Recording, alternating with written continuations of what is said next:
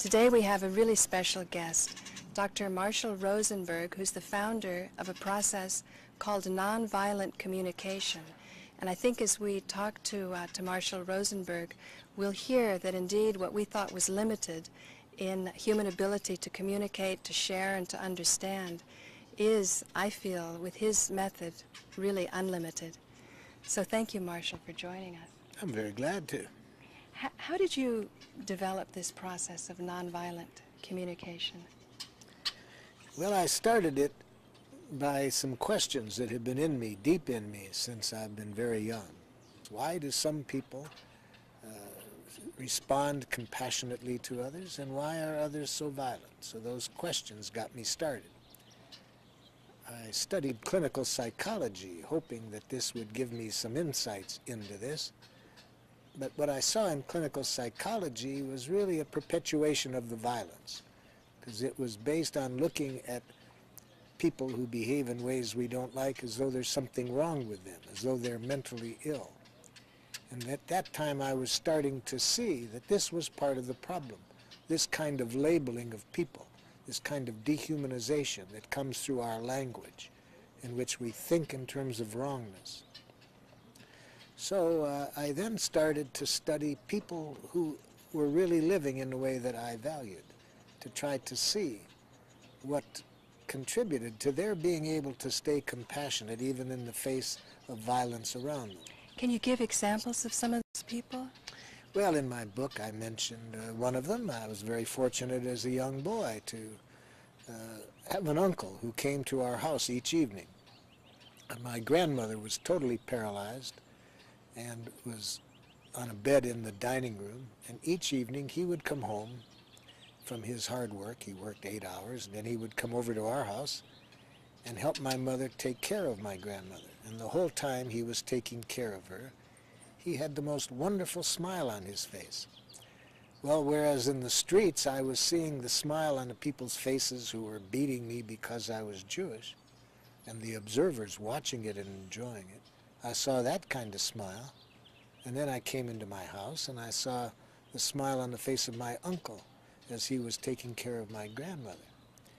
And of course I saw many such examples of people like my uncle, that no matter what's going on around them, they got more pleasure out of contributing to people's well-being than getting caught up in the violence. Can you explain a little bit what nonviolent communication is, or because you mentioned even in our words, even in our language, it can be alienating, and we can view others, blaming them, judging them, and not allowing the goodness to come forth. What nonviolent communication is really a synthesis not only of communication, but of intentionality, consciousness about how we choose to live. So nonviolent communication begins with getting people clear of this consciousness, a life-serving consciousness that we call it. And then we show them language that we think, language and communication, that we see serving life-serving consciousness. And now the process itself, the language and communication, is remarkably simple. Almost everybody who studies it says two things about it: how simple it is. The next thing they say, how difficult it is. Now what makes it simple is that it basically suggests that we keep our consciousness at all times on two things: what's alive in us, and what would make life more wonderful. See, what's alive in us, what's alive in others, what would make life more wonderful for us, what would make life more wonderful. Now that's simple. However, what makes it complicated, we haven't been taught to think and communicate in terms of what's alive in us. We have been taught to think in terms of moralistic judgments. Who's right, who's wrong, who's normal, who's abnormal. So when you have been educated for about 10,000 years, as we have, to think and communicate in moralistic judgments, which incidentally, all of the basic religions have warned us for centuries, do not use moralistic judgments. The Christian tradition says it very clearly: judge not others, lest ye be judged. Right. But we hear that, but we have been trained from the time we've been infants to think in terms of moralistic judgments. Our parents and teachers use moralistic judgments with us. That's a good girl. That's a bad boy. That's a very smart thing you did. That's a stupid thing you did. So having been trained so thoroughly for so long in moralistic judgments, it's very difficult for people to do what our training shows how to do, which is stay conscious moment by moment, what's alive in us and what would make life more wonderful. Now, the what's alive in us basically focuses on human needs. What needs of yours are being met at a given moment? What needs are not being met? What needs of others are being met, not being met? And then the what could make life more wonderful means what do we want? What requests do we have to contribute to human needs being better met? So that's the simplicity of the process. What's alive in us and what would make life more wonderful. And so when you're going out and you're using this in the case of a corporation, how you would say the corporation has a need for profits? We show that profits are not a need. A very important part of our training is to help people see a difference between needs and strategies. See, strategies are ways of getting needs met. So some people think that profits, financial gain, is a need. No, it's a strategy that might or might not meet certain needs. See, what would be a need of a corporation? Well, the need of the people in the corporation would probably, I hope, be the strongest need that human beings have, a need to contribute to life. Right. Some people would call this a need for meaning, some would call it a need for purpose, but I call it a need to contribute to life, to see that our efforts are really going to serving life, making somebody's life more wonderful. That's what all of the corporations, I think, say in their vision, basically that they are trying to serve people. But when you really look at their actions, I think that they're getting needs mixed up with strategies, and their real interest is in how to make profits. Why is that? What is... Well, because for 10,000 years we have been educated to live within domination cultures in which a few people benefit at the expense of many. So people in the structures, they have been educated this way. They really see that this is the world for those in power to get their needs met and to use others in the service of their own needs. Now, that trickles down into the rest of society where you, even in a marriage, each partner fears to be dominated by the other. Yes, if you have people educated in a domination structure, much of the definitions of what love means is all mixed up with domination. Can you elaborate on that? Yes. For example, we often work with people who are having trouble in their marriages. And we ask them first, what are your needs that are not getting met? One time a woman said to her husband, well, my need for love isn't getting met. And he says, well, I love you. And she says, no, you don't. He says, yes, I do. I said, hold it. What are you requesting of him when you say that your need for love isn't getting met? What do you want him to do to better meet your need for love? She looked at him and said, well, you know. And he says, no, I don't know. Well, she says, it's hard to say in so many words. And he said, if it's hard for you to say, can you see how hard it will be for me to do?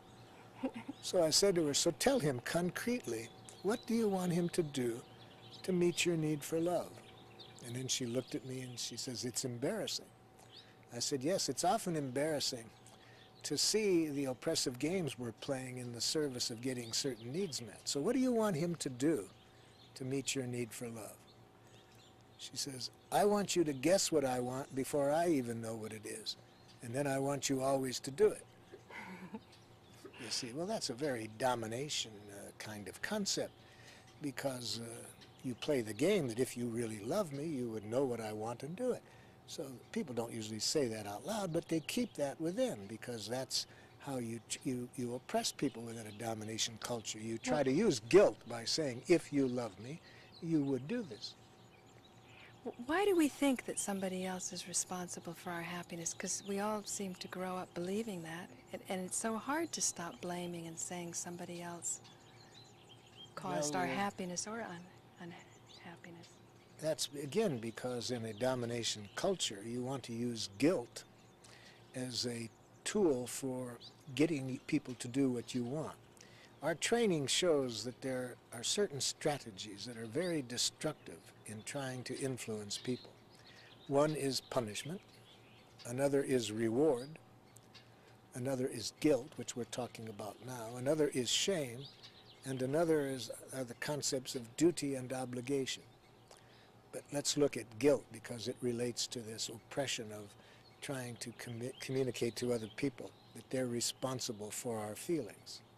See, if you want to manipulate children by guilt, for example, you have to teach them very young that they can make other people feel bad. So a mother or father might say to the child, "It hurts me when you don't clean up your room." And if the child has been educated to believe that you can make people feel as they do, then the child's going to feel guilty to see that his behavior creates such pain. In our training, we show people that it's very important to be conscious of what we are responsible for and what we're not responsible for. Because if you don't get that clear, then you get what in modern terminology is called a blurring of the boundaries, or codependence, you see, when you don't get these concepts of responsibility clarified. So we suggest that we are responsible for our intentions and our actions. How others interpret our actions or our intentions is what creates their feelings. And we can't be responsible for something over which we have no control. I can control my intentions. I can control my actions. I'm responsible. So I have the intention to express honestly to you something that you've done that is not in harmony with my needs. That's my intention. And I do it the best way I can. I say to you, I'm frustrated when you keep interrupting when I talk because I have a need to be understood and be respected that isn't met. Now, you say, that hurts me when you say that. See? Now, what hurt you? It would hurt you if in... I say it hurts me because I feel that I haven't figured out what you needed. If you said that, I'm feeling hurt because I'm not clear. Notice you're saying I'm feeling hurt because you're taking responsibility. So that would be in harmony with what we're showing people. But if, when I said what I did, you took it as a criticism, you hear that you're being criticized and feel hurt, it wouldn't be my statement that hurt you, it would be how you received it. Right. You received it as a criticism. Right. So therefore, we are responsible for how we feel because how we feel depends on how we interpret things. Other people are responsible for their intentions and their actions, but not for how we interpret them and not therefore for how we feel. So basically, we get clear ourselves and we're confident of our needs and feelings and to go about getting these needs met. And then in the process of interacting with other people, we hold this clarity and we can kind of like keep pulling them up even if they start to say they're unworthy. They won't say it in words, but maybe through their actions. Well, in our training, one of the things that people like most about our training is that its utilization doesn't depend on the other person's cooperation. So we can show people how to stay with the process that will end with everybody's needs getting met, even if the other person doesn't have the skills to communicate in this way. So, for example, in that what we were talking about earlier, if I say to somebody, I'm feeling frustrated when you start to talk before I finish, because I have a real need for, space to communicate. And the other person gets hurt and says, that hurts me when you say that. I might say to the person, could you tell me what you heard me say? Yes, you said I was rude. Right. You see, okay, so now I can see that the problem wasn't what I said, it's how they took it. So I say thank you. Why do I say thank you? I ask them to tell me what they heard. They did. See, if I said that isn't what I said, they'd hear it as an attack. So I say, thank you. I can see I didn't make myself clear. I was trying to communicate my feelings and needs, not criticize you for what you did. Let me try again. Right. I'm feeling frustrated because my need for space to communicate doesn't get met. Can you tell me what you heard? I'm sorry. Before you apologize, could you tell me what you heard? See, to get another person who is not trained to be conscious of what's alive in us, they've been trained to hear criticism, to make criticism. I'm not saying it's easy to pull their attention so they can hear what's alive in you, but you can do it. We teach people then how to help the other person to hear a difference between you criticizing them and you're simply expressing what's alive in you. So that kind of answers a question I had about nonviolent communication not being used to control or somebody or achieve a certain end, even to try to achieve a connection with them so that they know what we're feeling. It could be viewed by some as manipulation because you're trying to make them feel what you're feeling. But it seems to me what you're saying is that other people can actually be taken to a place where they not only understand what you're feeling, but they're actually having a greater repertoire of feelings themselves. We help them to develop the repertoire because our training shows us how to hear feelings behind any message that comes at you. So even if the other person has almost zero consciousness of what's alive in them, no matter what they say, we're trained to sense what they might be feeling. And in this way, we can help them get more in touch with it. Now, we need to clear up one thing about the intention of nonviolent communication. As you suggested, it's very important that we not mix up the intention of creating a connection in which everybody's needs can get met. That's the intention of nonviolent communication. It's not getting our way. It's not getting our way, exactly. It's not getting the other person to do what you want. But that's a very hard intention to get through to people who have been educated in a culture who interpret that it is their objective to get the other person to do what you want. For example, many parents will say to me something like one did recently. She said, Marshall, how do I get my son to clean up his room? I said, is that your objective? She said, yes. I said, then he won't. Oh, she said, so I'm supposed to just let him do whatever he wants and I have to do all the cleaning? See, she could only see two objectives, to either get him to do what she wants, or she had to be a loser and not get her needs met. I said, I'd like you to see another possibility. What we're saying is to create the quality of connection that will allow your needs to get met and your son's needs to get met. But in order for that to happen, you can't get addicted to the strategy of getting him to clean up his room. He may very well end up cleaning up the room once he sees what your needs are and trusts that you are equally concerned with his needs. Maybe this process makes us get a better idea of who we are. We may come in thinking that we want something, but working with these connections with people, we may find as a result of listening to the feelings and needs of someone else, we may actually want something different, greater, better. This is why differences and conflict are wonderful, if we go about it with certain consciousness. Yes, very often we come out with something far richer than we go in with, in terms of various strategies that might be effective in meeting our needs. If what we go in with, we see it doesn't meet the other person's needs, through an exploration of then how can we find a way to get everybody's needs met, we often do come out with a much more creative resolution. Why are you so confident that everybody can get their needs met? Because I feel you're very optimistic and you're very convinced that there are no differences that can't be resolved. Many times people say, yes, how do you have this belief in the innate goodness of people? And I say it has nothing to do with a belief or a faith. In my work, I do a lot of conflict resolution. And a lot of it is between people that hold deep pain between themselves. I've mediated between tribes in northern Africa where a quarter of the population were killed in the year before I started to work with them. I mediate between teams of groups of Hutus and Tutsis in Rwanda and Burundi.